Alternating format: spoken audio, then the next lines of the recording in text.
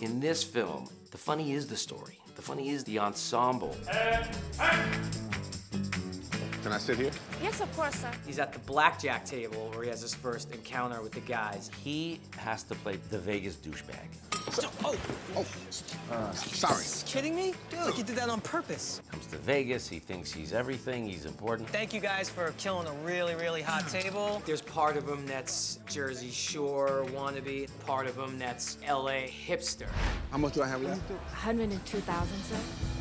Okay, I'm done. Dan Fogelman wrote this character of the Vegas VIP host.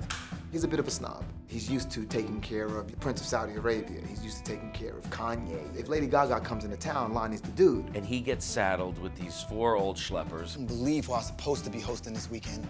Who? 50. B-50? 50 Cent. Curtis Jackson.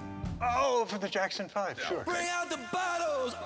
Hey, buddy, maybe you had too much to drink, huh? If I want your opinion, I'll just beat it at you. Just as I'm about to get a little physical, Mr. De Niro comes from out of nowhere. In that situation, I was more than happy to get an ass whipping from Mr. De Niro. And I'm walking around town with a moment in movie history that not many people have. Damn, fellas, that Paddy's a beast. Lonnie informs me. I was just downloading Dean on who you guys were.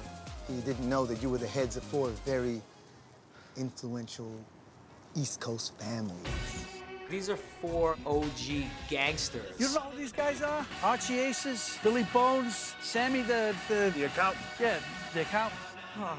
Sammy the Stove, they call me. I cook the books.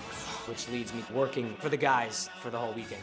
This clan decides that they're going to throw this huge bachelor party. I want the A-list, the double D list. That is the A-list, actually. As the word spreads, the turnout is amazing. Hey, Lonnie, we got a situation. Lonnie. I actually got a call from De Niro, and he said he wanted to make sure the coolest person was involved in it. Somebody from music culture that was hip, so he put me in. Think you can get them to turn the music down? It's a private party.